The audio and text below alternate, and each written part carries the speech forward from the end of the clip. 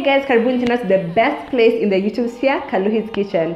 Today I'm going to make something that I have been craving for the past few days, and that is a butternut soup. I've been having a butternut in my pantry, and today it's about to go down, baby. And for that, we are going to make a chili cinnamon butternut soup with the nutty elements of coconut cream and the warming qualities of ginger. It's super easy to make, and I'm going to show you exactly how I'm going to make mine.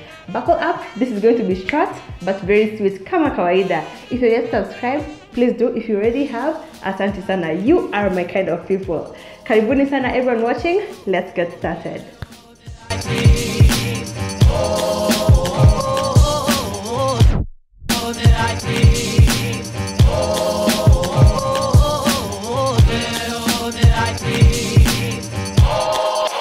My sufuria already has some oil and a bit of salt, and my ingredients are already prepped and ready to go, and I'll talk you through as we go along. So, eka masikio chonjong. I have some red onion, which will be the first ingredient to go in. I like red onion for my soup because not only is it an assertive ingredient, its bold quality lends to any soup you cook it with, and that makes the soup nice and full-bodied, and that's exactly what we're going for. My second ingredient is some ginger. Not only is ginger nice and warming and perfect for any soup, to be honest, it also has amazing anti-inflammatory qualities, so it's good for the tummy and also good for your body overall, so it had to be here. I also have some thyme, which I'm going to add in, and I bought a sprig from Carrefour, and a bunch cost about 30 shillings. Now that we've gone through the first ingredients, we can go right in and add the onions, followed by the ginger, and then our thyme.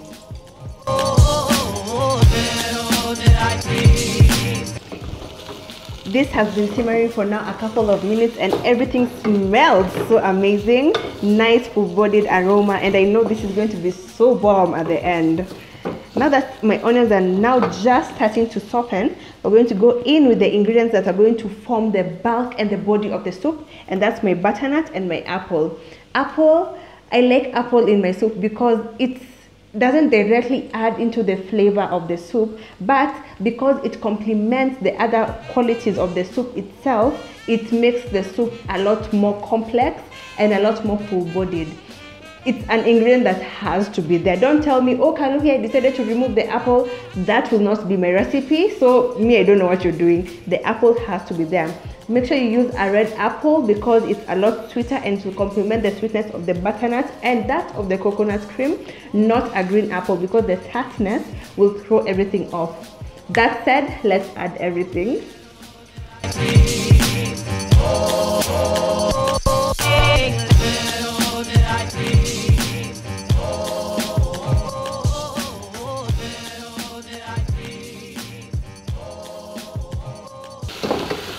Woo!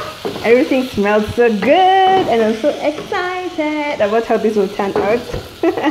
This is going to be a bomb-ass soup. And let me speak about the spices I use, just so that you know why I use them in the first place.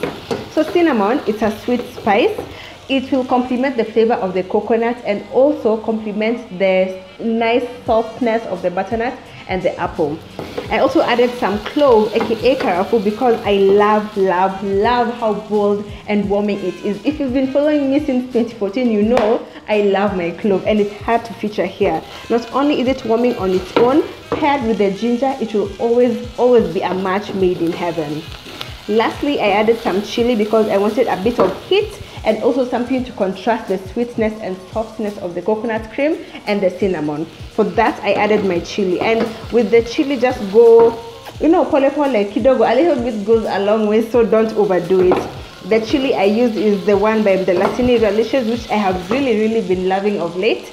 I'll link her contacts down below, so go check it out and buy some. But if you don't have the exact chili paste I use, just go with the bird's eye chili we can find at Mama Mboga. Cut it very small and add it in. This cooking phase is very important while making a soup because it is the stage at which the flavors blossom and develop in intensity, so do not even think about skipping this stage. Everything looks so nice, and I'm happy with how things are so far. So I'm going to go in with the other ingredient, which will elevate the flavor of this dish, and that's my coconut cream.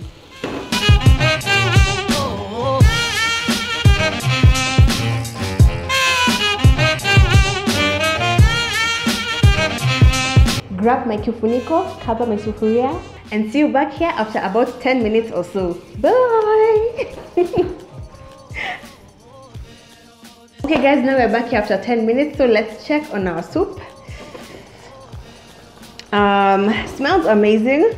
All the flavors have come together really well. It looks like supreme mashakura, but at the end it's going to come together perfectly and very beautifully. So now we're going to take our fork and just poke and see if the butternut is completely soft and done through and through. Let's take this one, poke.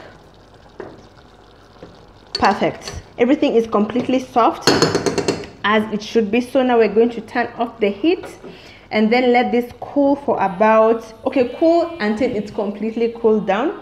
And then we're going to add everything into our blender, whiz it until it's completely smooth. Then return it to our pan, give it another run, and then ladle it into our bowl. If you have a hand mixer, just do it over here. It will shorten the amount of time, which is another plus. But for me, I don't have a hand mixer, so I'll use my blender. So see you on the other side as we finish up our soup.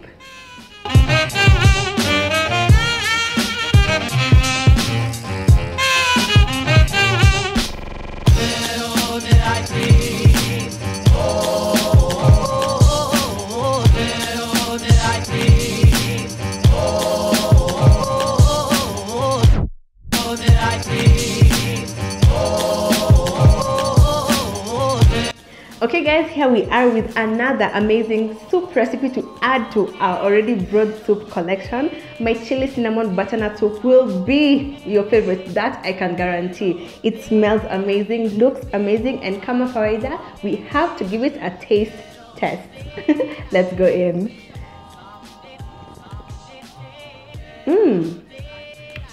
Wow. Wow. This soup gives your taste buds the party it deserves. The first notes that hit your tongue are that of the coconut cream and the butternut. The softness of the apple is indeed detectable.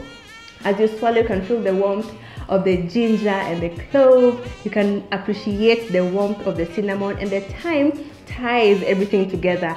That is what a good soup is about: depth and complexity. I hope you try out this recipe. It's very simple. Kama kawaida, don't forget the exact recipe quantities are on my blog, link on my description box. There is a downloadable copy as well, so go check it out and get it for yourself. For me, it's now time to go and grab my mkate, toast it, and enjoy my soup. I hope you love this video. For me, time to go enjoy the rest of my day. Bye guys.